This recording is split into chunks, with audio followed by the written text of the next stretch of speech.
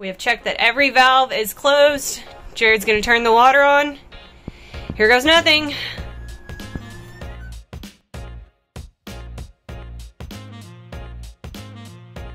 Hello, welcome back to another vlog. Today we are getting back to plumbing. I say get back to the plumbing because while I did fail to film it, we had actually already started on it. We've already installed the pump and accumulator as well as 2 water filters, one sediment filter for the entire Airstream and then a better filter for our drinking water. We started from scratch with the plumbing in Pauline, and we're using expansion PEX pipe for all of the new plumbing. You can see us here piecing together a run of the hot water line. Once we had put together the pieces of pipe, we then used, I don't know, there's probably a technical term for them, but I call them Lego hands because that's what they look like, which you can screw into the wood and then the pipe just snaps into place.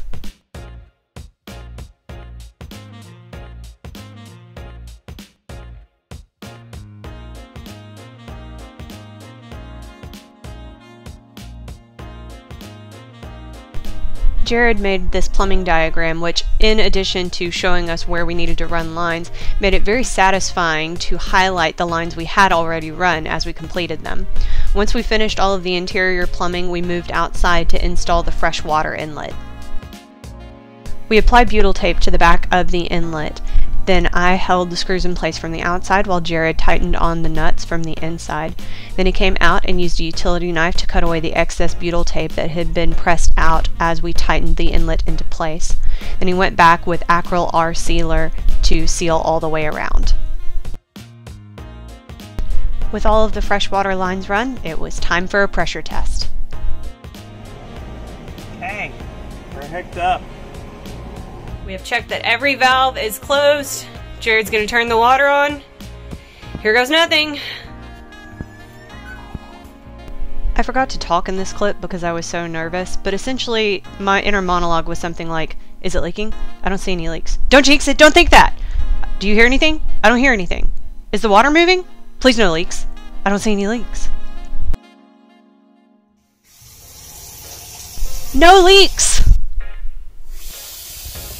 Once we finished the freshwater lines, we turned our attention back to propane and finished running those lines as well. I don't have any footage of this because it turns out it's kind of stressful to work with flammable substances, but the oven works now.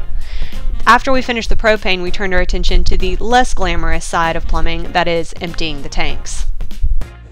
Today what we're going to be doing is fitting together everything for the gate valve. So this is for the gray water tanks. So this is how we're going to remove all the water from the tanks. This holds all that water back. So we have to put this thing together. Now, this comes with some slip sockets. Actually, they had to be ordered separately, as well did this device right here, which actually opens up the gate valve for us. So we push a button and that'll open up and release all the water, which is a pretty nice little feature. So as with everything on an Airstream, it's really small, really tight spaces that we're working in, but I think we can get everything to fit. So what we have to do today is just figure out how to put all of this stuff together. So we're gonna take our gate valve, open it up, and we need to remove this handle from it. So just twist off the handle right there. It's about the only thing we're not gonna need by the end of this. Everything else you see here we'll use. We're gonna take our slip sockets, and we're going to put these rubber gaskets on both of them. That's just going to keep the water from trying to escape outside of the gasket as it's flowing through the valve here. So we're going to put each of these on the valve. We'll put it on one side and the other, and then we'll bolt it to the valve body right here. I'm going to put 2 bolts through. We're only going to put them on the bottom because we're actually going to need those top holes right there on the valve body for the next step. So we'll just lightly put these on for the moment, just to try to keep the gasket from moving around. If it moves around too much, it could slide off and become damaged if we tighten it up on there without realizing it. So we're going to put those on there just kind of lightly. Now we're going to set that aside for the moment and pick up this device. This is the device that's going to actually move the valve for us. Now we have to make sure that we put this on in the correct direction, okay? So if we put it on this direction, the screw head is not going to allow this to work correctly. It's going to be off balance, so we need to turn that around, make sure that the screw head is in the middle of this hole right here, and then we're going to turn it around from there, take our bolt, take the washer, make sure you use that, and we're going to put that through right there, and again, just kind of lightly tighten up this lock nut. We're just going to go as far as we can by hand right now, and then we'll tighten that up later.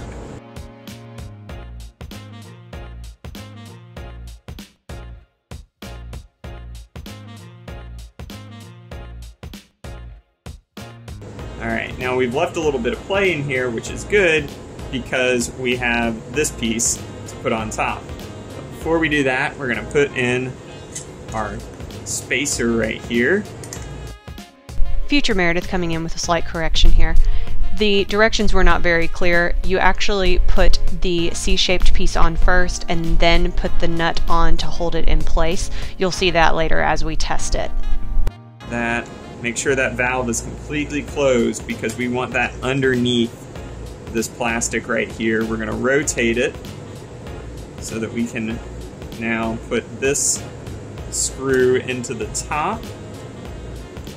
Thread that in, and that is essentially all put together. After some brief troubleshooting, because nothing ever goes quite as planned, everything is hooked up correctly. We've got this thing, so this was one of the adjustments that we had to make. Don't tighten this up completely. You want a little bit of play in this so that it doesn't bind up on the motor.